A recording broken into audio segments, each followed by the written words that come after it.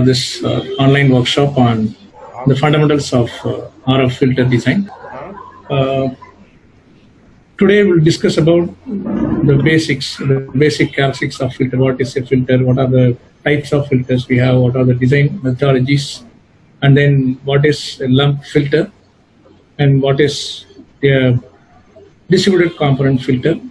And how we can realize these two categories of filters. Let it be lumped or distributed. How to realize filter for the desired frequency response we are going to discuss now.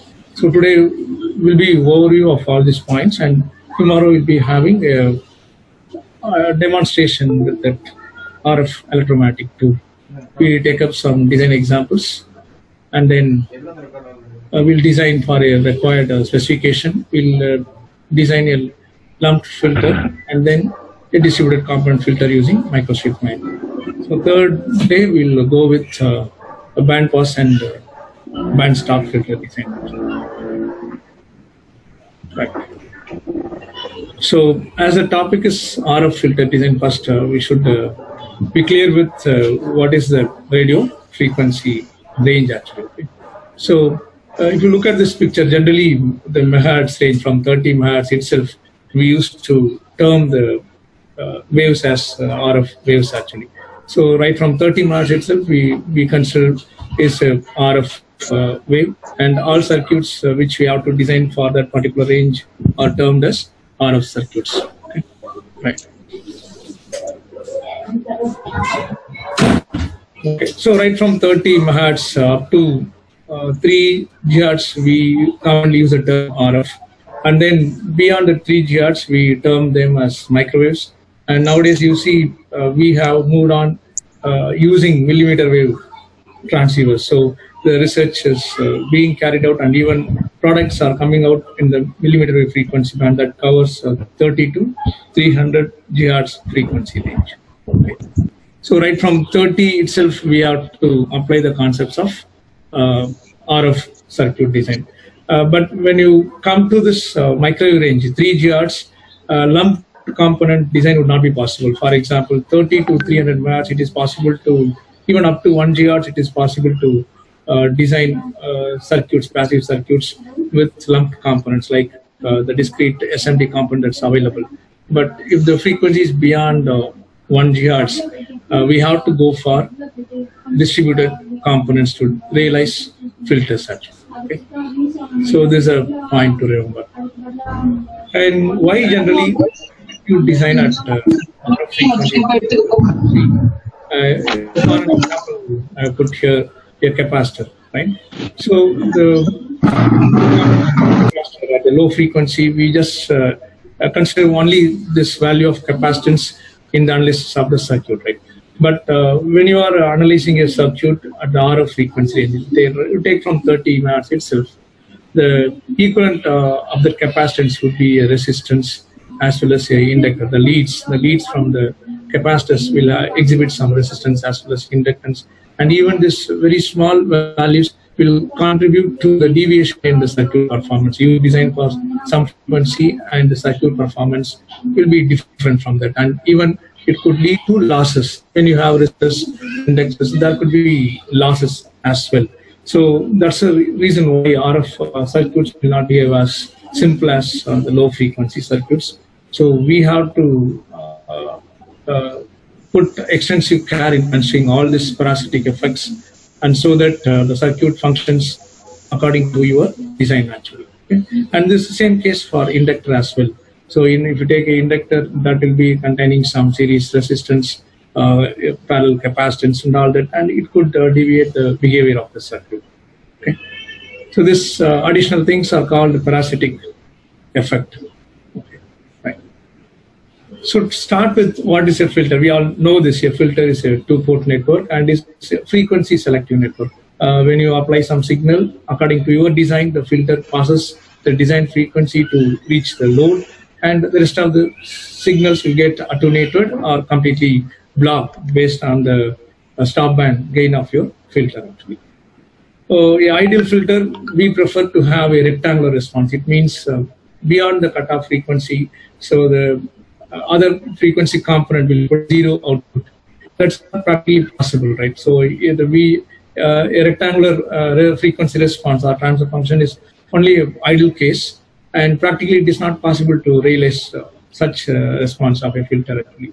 So always we go for a reasonable approximation. So we can't get exactly that rectangular response, but we can go close to that. So we can always look for a closer approximation to the ideal response actually. That should be the goal. So what's the difference in this practical response and ideal response is that a practical filter will pass components beyond the cutoff frequency with some lower attenuation, with some higher attenuation. So it means that you could find some high frequency component coming to the output, but with lesser amplitude actually. So immediately after cutoff, we'll not get zero output. That's not possible practically actually. Okay. So how the filters are categorized? Based on the frequency response, we have 4 responses, like high pass, low pass, band pass, and band stop filter. That's one case. And then we have active filter and passive filter. So active filter could provide some amplification as well. So it means it will employ some active devices, maybe a BJT, FET, or more popular active filter is the IC-based, op-amp-based filter. So they can provide some gain along with the frequency-based response. You get some gain also. That's an active filter. A passive filter could not provide any gain because we use only passive elements like resistor, capacitor, and inductor. So definitely the output will be just equal to your input in the pass band, and beyond that the output magnitude will get reduced according to the stop band gain of your filter actually. So mostly we prefer using passive filters in the RF and microwave band. And there are different types of filters that are being realized. You can see we use discrete components, resistors, capacitors, inductors. And when you move on to higher frequency, 1 GHz and above, we could use transmission line sections. We'll discuss why we go for transmission line sections instead of inductors and capacitors. Because at the higher, say, I want to design a filter for 5 GHz, a low pass filter, then using some standard guidelines with design equations, we can find out the values of resistor, capacitor, all that. But their values will be very small, and we cannot practically realize it, and it won't be available in the market as well. Because if you get 1 nanohenry, you can't go and buy a nanohenry inductor. Similarly, 1 nanofarad capacitor, if you get, that value will not be available even in the SMD form, right? So at higher frequencies, particularly in the microwave range, above 1 GHz, the component dimension size, the component values will be very small, which will not be available practically in the market, and it's not manufactured at all. So how we can realize a filter at microwave frequency? If you say, we have to synthesize this components here, the low value inductor, capacitor, and resistor using transmission line itself. Okay, so even in that UHF band, people could use section of the coaxial line to realize some value of capacitance. When you come to microwave frequency, we use microstrip transmission line, so that will be used to realize the values of resistors, inductors, and capacitors. So that's the reason why you have transmission lines. So we have to go for transmission line sections only to design high frequency filters actually.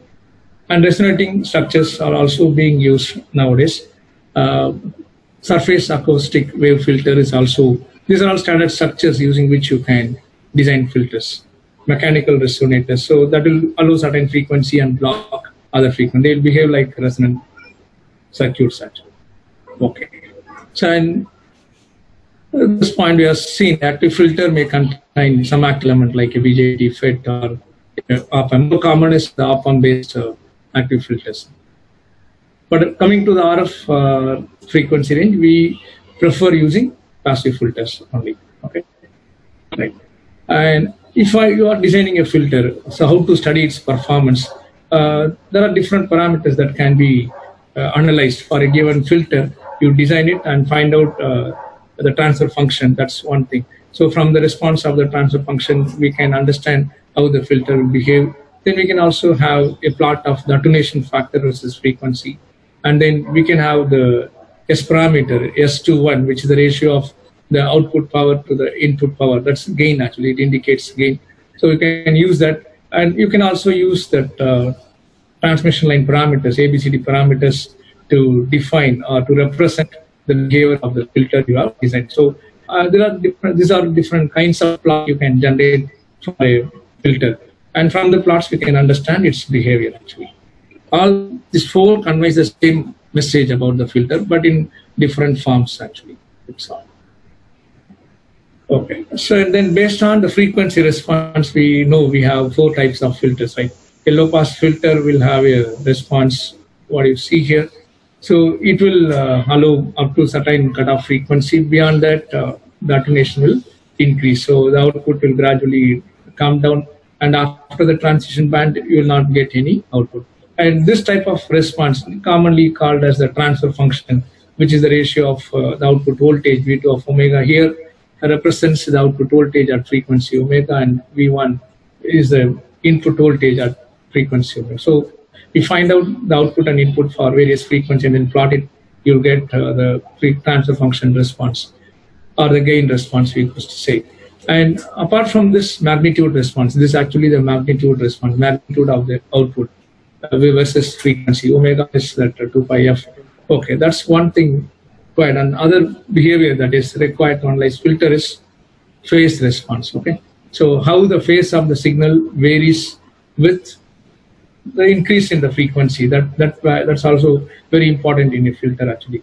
So a proper filter should provide a linear phase response. It means as the frequency is increased, the phase of the output signal should change linearly actually. So the phase response is another factor. Maybe for audio signals, phase response not a factor because human ear is insensitive to phase changes. If there is any phase change in the audio signal, that makes no significance. You will not feel any difference in that.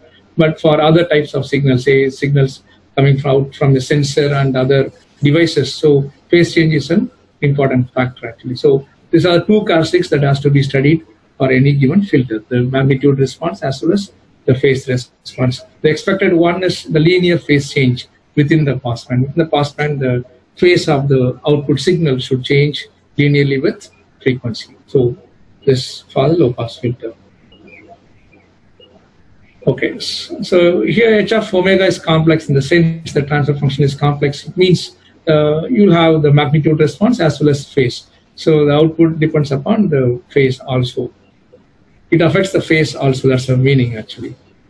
And the other plot, if you see the attenuation plot, it is opposite to this transfer function because if you consider attenuation for a low pass filter, within the pass band, the attenuation should be minimum, right? In the stop band, the attenuation should be high actually. So this is the way you get a graph when you are plotting the attenuation factor actually. But both convey the same information, whether it is transfer function or it is attenuation plot. Both convey the same information, but the graphs looks different, but message conveyed is same. Till what frequency it will pass. It means till what frequency the attenuation is less, and from what frequency the attenuation will be higher actually. So this is other way of getting a plot for a filter, attenuation plot. Similarly, you can plot S21. As mentioned in the previous slide, you can plot S21 also. That will also conveys the same thing. It's a ratio of output to input power actually. Okay, this is just an example. I have a low pass filter, one with a low frequency and one with high frequency. If these two signals are applied to a low pass filter, so at the output you will get the low frequency signal and the high frequency signal is blocked because the frequency of the high frequency signal is in the stop band of the filter, so it won't pass through the filter, and the output you'll not get this high frequency signal at the output side actually. This is just an example.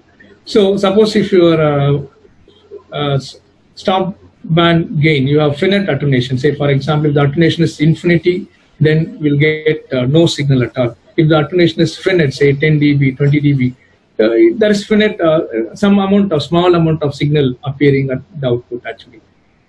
So if it is near this transition band or near the cutoff frequency, the output you get for frequencies beyond the cutoff, but the magnitude will be very, very small actually. So this is also a design factor in to be considered in the design of filters. What is the stop band attenuation? So if you choose a stop band attenuation to be infinity or 1000 dB, a higher value where nothing will come at the output in the stop band, then we need to use a higher order filter actually. So the filter design goes complex. So we can keep some acceptable attenuation. So 20, 30 would be reasonable. That's enough to have practical performance. It need not be too high. If you try to design a filter for attenuation of 100 dB, then the design goes more complex. Right? So the feasible thing is 40 to 50 is a limit within that you can design actually.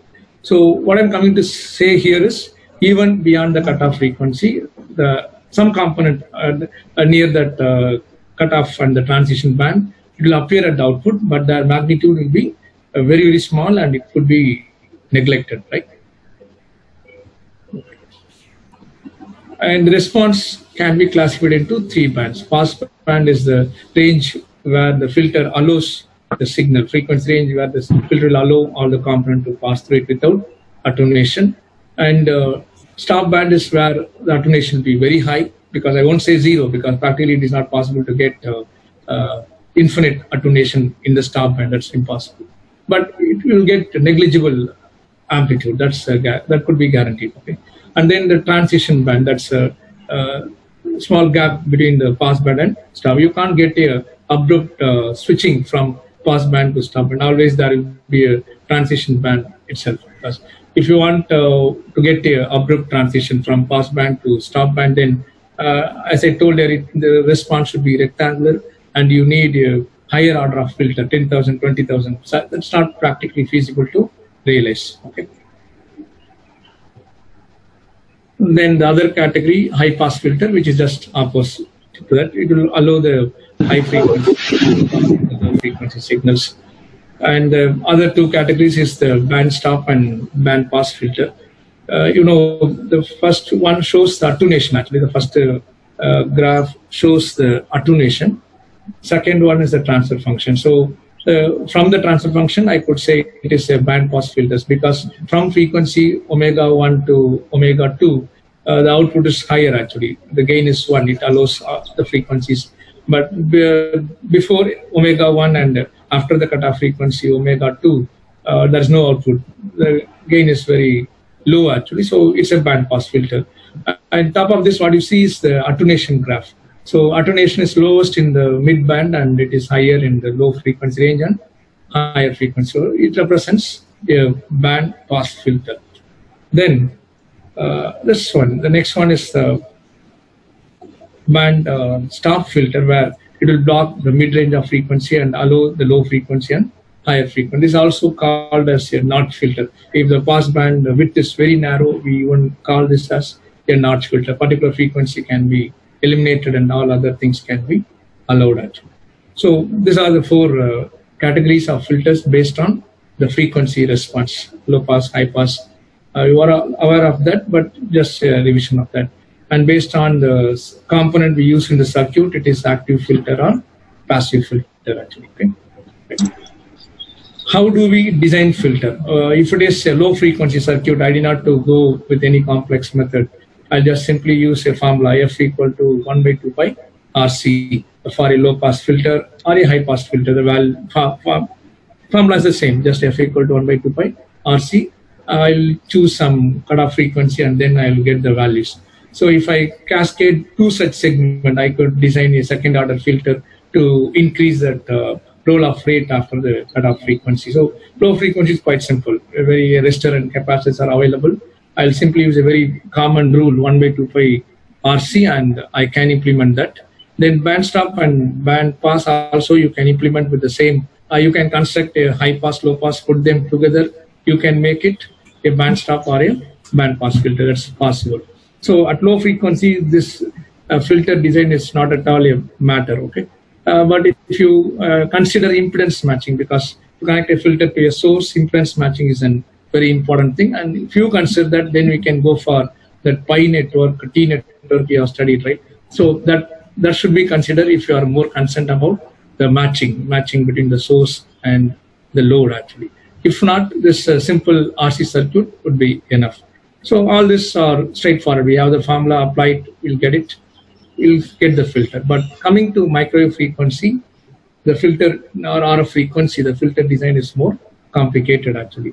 So the most popular method of filter design is the image parameter method, where it considers infinite cascade of filter sections, and based on that image impedance, it is going to find what is the length of how many segments of filter that RLC is required, and based on that image impedance, it is going to find out that component values, LNC values actually. So it is the image parameter method.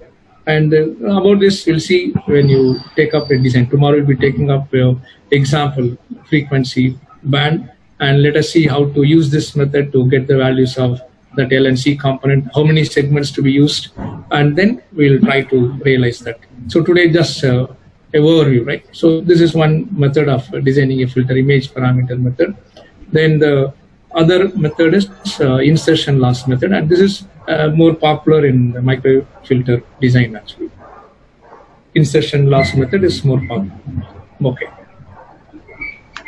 So actually, what is this insertion loss method? It uses polynomial, Prudhow's identity we used to call. So it uses some polynomials to arrive the values of LC segments. So, and this is better than the image parameter based filter design actually.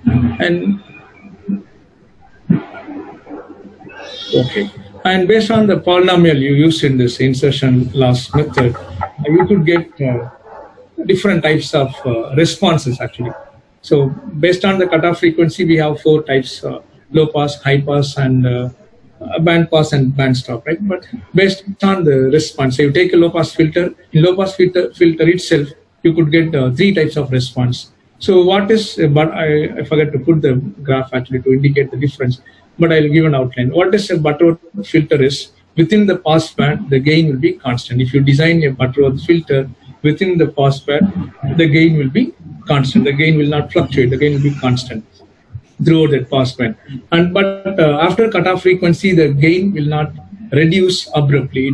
There are 2 approaches for filter design. One is the image parameter method, and the other one is insertion loss method. Insertion loss method is based on a polynomial function, and based on the polynomial B. So of this 2 method, the insertion loss method is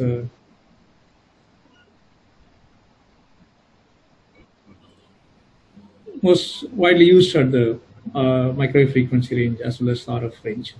So in this case, based on the polynomial we choose, right, we can arrive at 3 types of response. So one is Butterworth response filter, Chebyshev, and Bessel function. So in a Butterworth filter, to be simple, the gain of the filter is constant. It won't vary within the pass band. And after the cutoff, the roll-off rate, the transition band will be pretty large actually. It takes more time to switch from the pass band to the stop band. Actually. That's one drawback of that, but the gain is constant, and the phase response is also linear actually. The phase variation with respect to the frequency will be linear. That are its advantages. The only drawback is the transition band will be somewhat larger actually. And next one is the Chebyshev filter. And this one we use where you want a abrupt transition from the low pass band to the stop band. So you don't want to allow some frequencies beyond the cutoff. You have to restrict it very strictly. Then you can go for Chebyshev filter. And what is the problem with this is that the gain will be oscillating. In oscillating sense, the signal fluctuation you could see. For some frequency, the gain will be higher. For other frequency, the gain will be somewhat less. So you could see variation in the magnitude response in the pass band as well as stop band actually. But the advantage we get is rapid cutoff. So the transition band will be very narrow in this case. And then we have to take care of impedance mismatch also. It's a poor impedance matching network. So we have to take care of this order. So if n is even, then the impedance matching characteristics of that filter will be very poor. Actually. Then the Bessel function is good phase response, a linear phase response. It's just a moderate thing between the Butterworth and Chebyshev. The widely used one is Butterworth because the uh, gain should be constant in the passband. That's what indicated. In situations where you need a fairly rapid cutoff, then that such situations only we use Chebyshev filters actually. Okay. So what is our scope? What we are going to study is concentrate on the design of LC filters in lump domain as well as distributed domain actually. So we'll see how to design this and how to simulate in the ANSYS software. That will be our focus in the next 2 days actually. And then you can realize if you are designed a filter, you got the values of ALC is required to implement your filter. It may be any network, pi network or whatever it is, that's up to you. You have designed it. Then how you are going to implement it, whether you are going to use a discrete component or you are going to use distributed elements. That's the question here, right? So as I pointed out before, if the frequency is low and up to VHF, it is best to go with that lump element filter. Up to VHF, people will go with lump element filter. Where you could see in the picture, the inductor is made up of a small coil of wire, and capacitors you can buy. Say 10 picofarad, 20 picofarad is what required in the VHF range, and that will be available in the market. So that white color button kind of thing you see in this picture is a lump capacitor. Hello, sir. And this coil is the inductor actually. So this network, a pi network of inductor and two capacitors and a capacitor and two inductor is implemented in this picture with lump element. This is called lump. The physical component that's manufactured is called a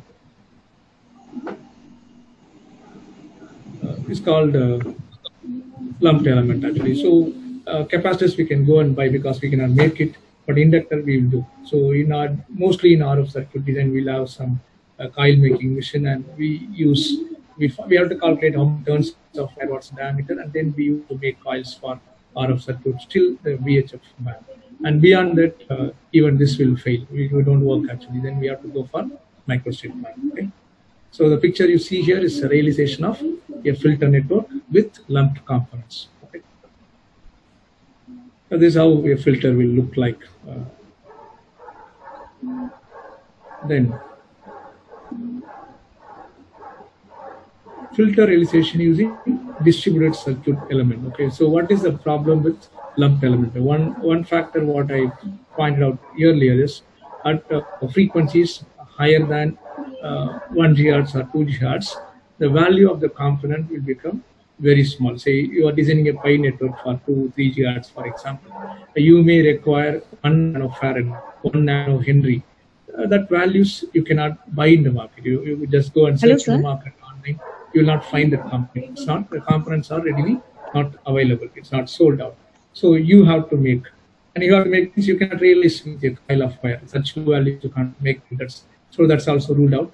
Then what is the option we are left out is using transmission lines segments. You just use some transmission line and cut it to some length. You make a transmission line of some length and make it open end or short circuit. By using that, you can realize inductors, capacitors, and other important characteristics as well.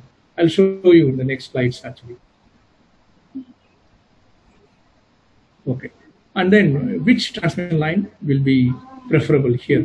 So coaxial cables will be useful till that 1 GHz. For UHF, you can use coaxial cables. 1 minute, sorry, sir.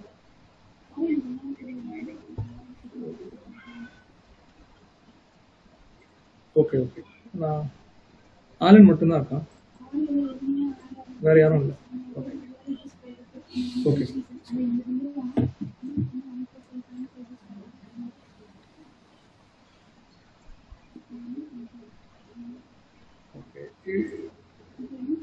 So some people in waiting. I'm sorry.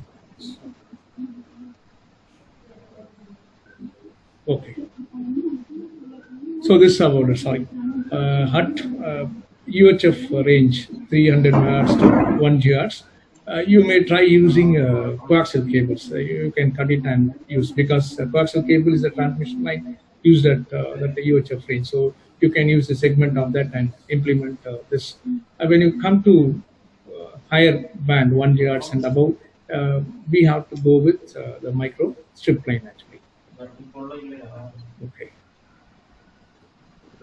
So for microwave, not even 3, even from 1 gigahertz, we have to go with the distributed element. Okay. So what you see here is an example of the distributed element. Okay.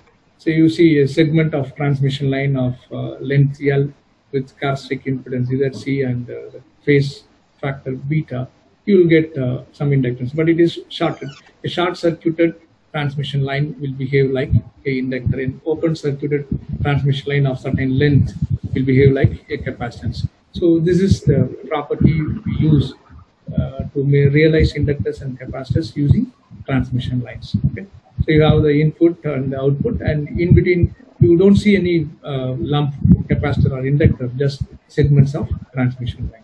So now our job is to design this, how to find out the length of this transmission line, what should be its width. That's a matter of concern, and we have to do that. Okay. Okay. And how it looked like physically. This is an example, and this is how people normally. These are all examples. Distributed element, a low pass filter, band pass filters. Okay. So here inductors are realized in the transmission line, and some SMD capacitors are used. If it is available, then you could use it. Okay. Right. And this is all band pass filter. So drawing this is not a problem actually, because it just segment of transmission. Very easy to draw in the tool, and you can. But the real thing is finding the dimensions. How to find out the width and length of this transmission line segments, even the gap. Okay, so that is the very challenging thing in the microstrip filter design, because making it is very simple. Just a patch of wire you can implement it, and randomly put a try. In antennas, we can try randomly. I can make a rectangular patch, change the dimension, and see how it looks. Randomly, I can go ahead in designing antennas, but coming to filters, that's not possible. So you should have some design ideas, and then only you'll be able to make it up. So these are all some examples how band pass filters are implemented using lump distributed elements. Sorry, a band pass and band stop filter, and then there's a low pass, and this is some examples. There are different ways to realize it. Okay.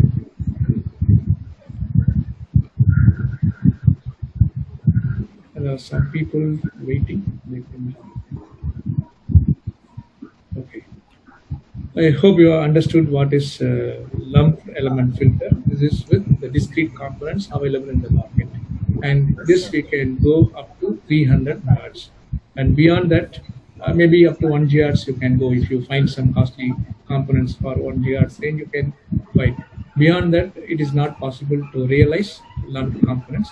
But the network is same, the filter network design, everything is same, but realization is the problem. So we go for distributed circuit element, that is just segments of transmission lines. Okay? And this is how it's going to be.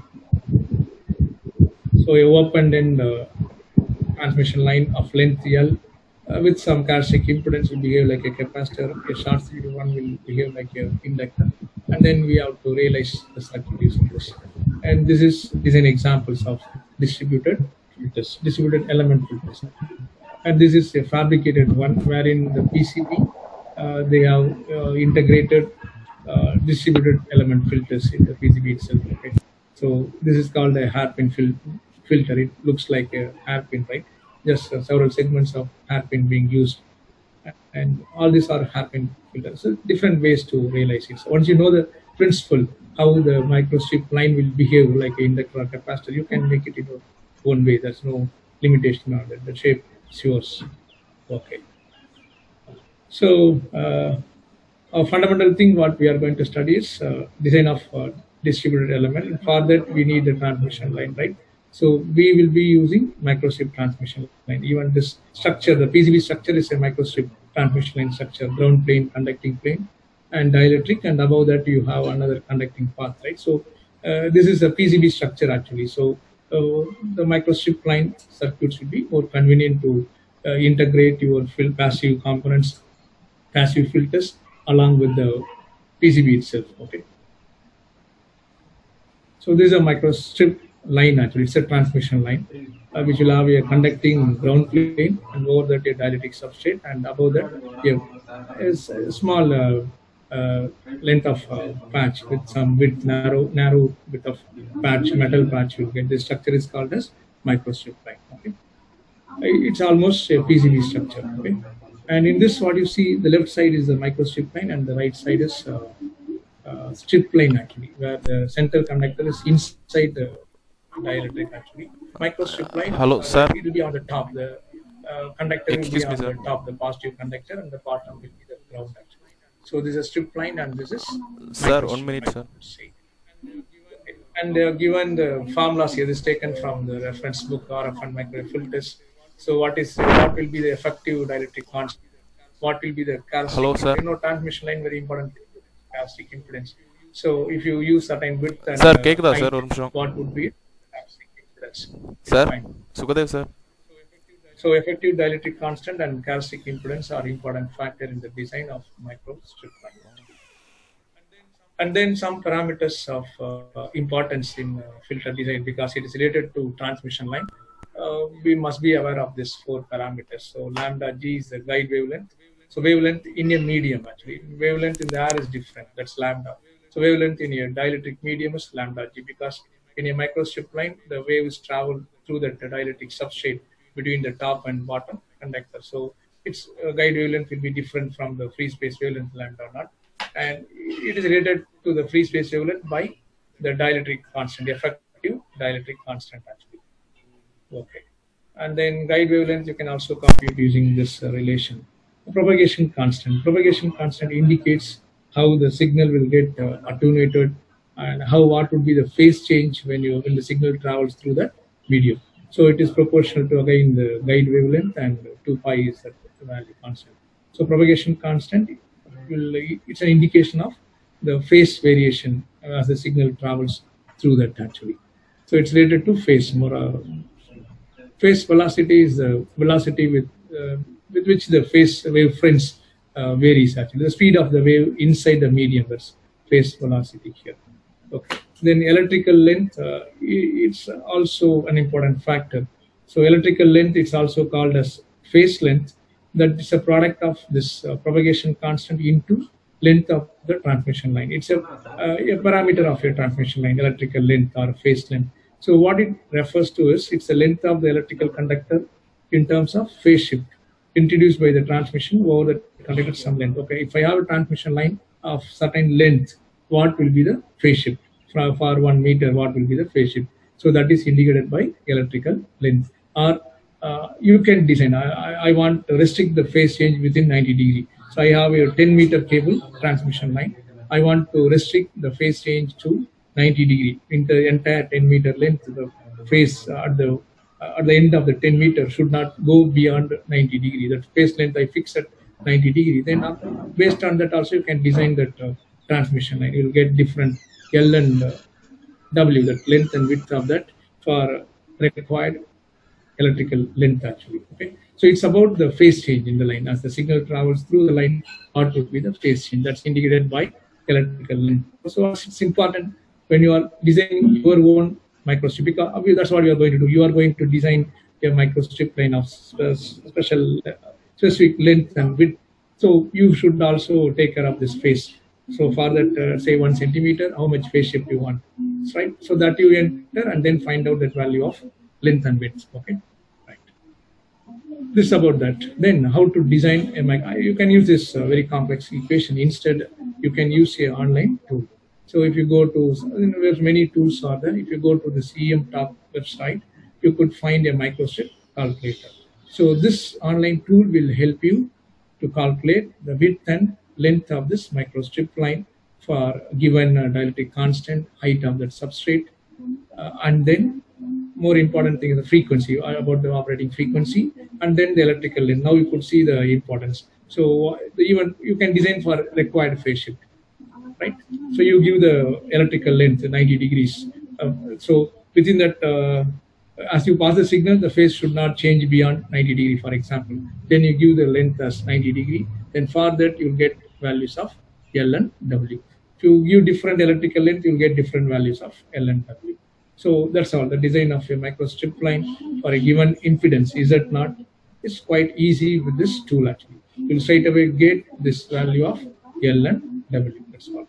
So by choosing this value of L and W, you can realize a vector. Tomorrow I'll show you how to realize a inductor, capacitor, resistor. A strip line itself will behave like a resistor because it's a conducting patch. So that you can calculate the resistance. If the length is this much, width is this much, what will be the resistance you can calculate. And you could see that you have, if you look at the structure, at top you have a conductor, between you have a dielectric material, at the bottom again you have a conductor. So this inherently has the capacitor, right? So it's very easy to bring in capacitance in a microstrip line actually, because the structure itself is a capacitive structure. So you can realize a capacitor. So inductor also you can make that strip width and length will again give the inductance value actually.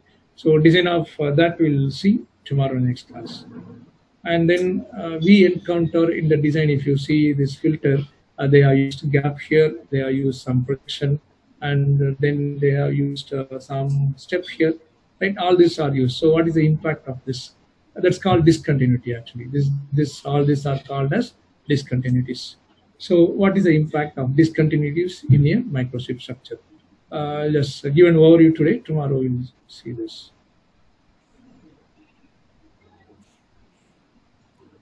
Okay. So this thing, if I have a microstrip line, suddenly I'm reducing the width of that line, then what is the impact of this? And then I have open end. I just, you could see this open end, this picture. There is a line, suddenly it is open. So what will be the impact? So these are the types of discontinuities we encounter, we use in the design of microstrip circuits. Steps, then the open ends, just we leave it open for certain length. Gap you can leave, and then bends we can bring in. What is this important? How they will behave, right? So here you could find the equivalent circuit of that. So a step in the microstrip line is equivalent to two inductors and a parallel capacitor. It is a low pass filter. And similarly, just a open end transmission line will behave like a capacitor, and then a small gap between two segments will behave like a capacitive network, and then a bend will behave like a high pass filter, right? So two inductors and one capacitance. So what is the equivalent inductance, capacitance? You can all design this. No need to use the mathematical. I mean, in order to compute, I'll show you online design tools using which you'll be able to calculate. Okay, because the objective is not to go deep into the mathematics, but still how to do design with available tools. That's the motive of this workshop. And then if you use a high impedance short circuit line, this one, it's equivalent to inductor and to capacitor. If you have step on both sides of that, it's equivalent to the opposite behavior, right? So you can, now what you understand now is by bringing in discontinuities in the microstrip line, you can very easily implement a filter. A filter is nothing but a LC network in different configuration. So you can use these concepts in the design of filters actually. Okay, so I'll end with this overview today, and in the next class, that is tomorrow, we'll take a low pass filter and let us see how to arrive at these dimensions, and let us simulate and get the results. And if you are interested in more theoretical thing, you can go with these books, Theory and Design of Microwave Filters. It's a good book. Then Circuits and Filters Handbook by Chen. These are all wonderful books. Young. This books would be very much useful actually for you. So I thank you all for sparing your time, and tomorrow thank you, sir. We'll go ahead with some. Sir, if possible, send me the PPT. Sir. If you have any queries, you can ask now. Hello. I'll end this session today with this, and tomorrow Hello. we'll go in detail about the design aspects. Sir, can you hear my voice? If you have any queries, you can ask. Sir, unmute, sir. Please unmute. Sir?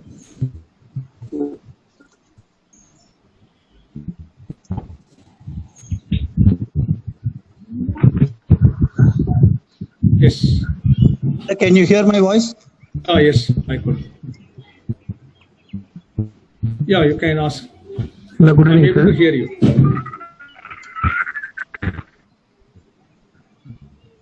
Hello.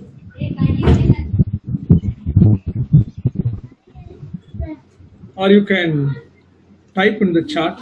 I'll be able to see it.